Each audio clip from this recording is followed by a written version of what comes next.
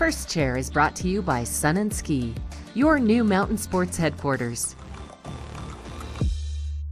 All right, getting on the Strawberry Park Express lift, and technically the chairs are now turning and open to the public. Now I'm going to make sure I put the bar down here, stay nice and safe on all of our chairlift rides, and thankfully the sun just came back out. There's a big old cloud that has really been blocking a big portion of the resort. Let me turn you around and show you that cloud back there. Yep, so that was making things extra chilly. Right here at the base of Strawberry Park, 18 degrees, so there's definitely still a feeling of winter even though it is April 1st.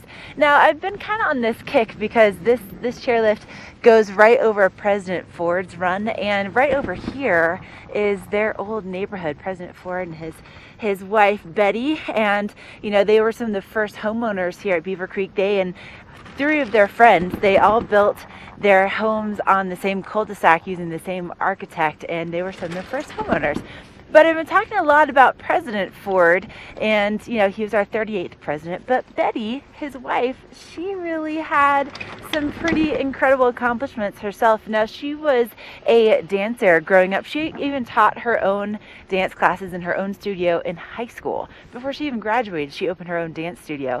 And she was actually married before she married President Ford, so she was a divorced former dancer, which made her maybe kind of a questionable choice for First Lady, but something that people loved about her so much is that she was very open about a lot of things that people would not talk about back in the 70s. For instance, right after President Ford became president, she found out she had breast cancer and she ended up having a mastectomy, and she talked about it publicly. And because of that, thousands and thousands and thousands of women actually went and they took care of their health. And so that was a big thing for Betty, and that really kind of kicked off her influence in the White House. And in 1975, Time magazine named her Lady of the Year, or Female of the Year. So pretty cool. Love that history. And right here is President Ford's run, and you know, Betty and President Ford made a lot of memories here at Beaver Creek, like you can. It's all brought to you by Sun and Ski. This week, their deal of the week is all about snowboarding. You can save some extra cash